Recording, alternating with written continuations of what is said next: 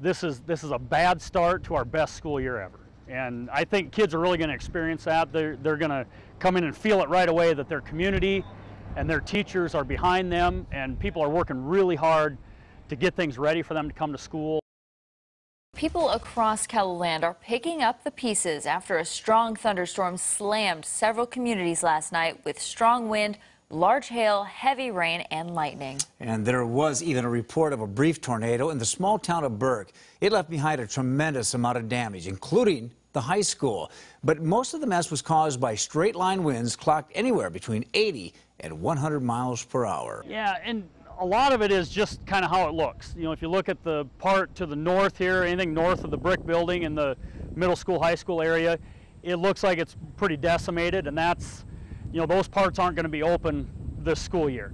But looking at this brick structure, looks like it fared pretty well, and you can see right up there, a lot of debris struck the building and did some damage, and we had a lot of water damage inside, but this building will be open September 4th for our first day of school. We pushed back 2 weeks. So our plan is to have classes in the old high school building and in the elementary building, and then we're going to do like some music at some local churches. You know, churches, those spaces work really well for band and choir and that kind of thing. And we're going to gain, we lost 5 classrooms in that part of the building, and through some reshuffling, and we're building a couple new classrooms in the big library in this old building.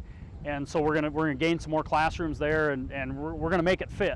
Well, this bench here says "You got this," and it's got a TO on there. You know, Tony Oprick was a big supporter in our community, big supporter of our school, and his wife is our 6th grade teacher here in Burke. And Tony was our insurance agent, and we lost Tony suddenly. He passed away about 2 years ago.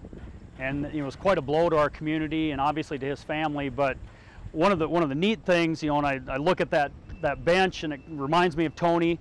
And our current insurance agent is doing a great job, working really hard. But our policy coverage has been just far beyond adequate, and it's been kind of fun through this, and it's a little bit emotional for our community and our family, school family. But we look at all these things that are happening, and we're very well covered, and there's just no gaps in the policy, and a lot of that is because Tony took good care of us, and so it's been kind of fun to see that even though he's not here with us, it's been fun to see the fruits of his labors, because he worked really hard to make sure we were covered.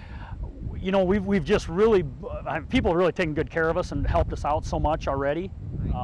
We just appreciate all the support.